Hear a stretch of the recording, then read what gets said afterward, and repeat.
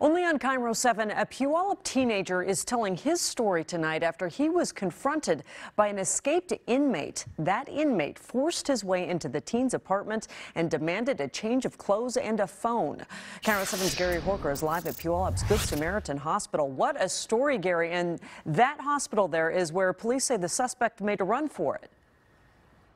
All started pretty close to where I'm standing, Monique. Police say the inmate was able to escape from Good Samaritan Hospital right behind me when police brought him there to be treated by a doctor yesterday.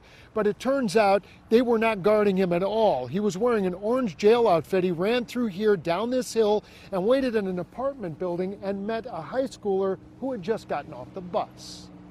I got up to the stairwell and I looked up and there was just somebody sitting there. At first, 17-year-old Noah Enyer didn't realize the man following him up the stairs was an escaped inmate until the man forced his way into Noah's apartment. I wanted to get away from this guy, but when I tried to get inside and close the door, he had pushed against the door. Puyallup police tell Cairo 7 the inmate, who'd been arrested for theft and had warrants from other cities, was waiting to be treated at nearby Good Samaritan Hospital. But when he was left unattended, he took off. And then he sort of explained what his deal was, like, hey, I had just escaped from jail and I need a change of clothes, I need to get out of here, like, I'm on the run. Now, Noah was thinking a step ahead of the inmate when he demanded Noah's clothes. So I gave him some standout, like, pop art backpack and like green polar bear pants and things that would be very easy to identify. Noah's strategy worked. His description to dispatchers helped police chase and take down the inmate within minutes.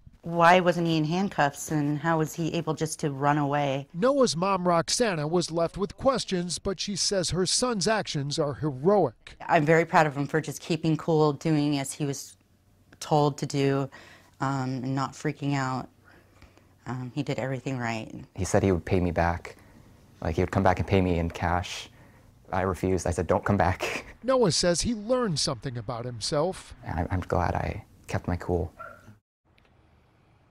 It's a happy ending, and we're back live here, folks. Police told me if a suspect is arrested for a misdemeanor crime and is not violent, they're generally not guarded at all at this hospital. Suspects instead sign a paper promising they will not escape.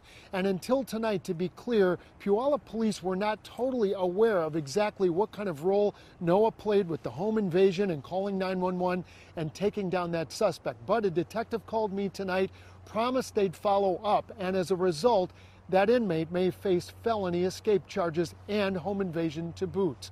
We'll keep you posted. We're live, meanwhile, outside Good Sam Hospital in Puyallup.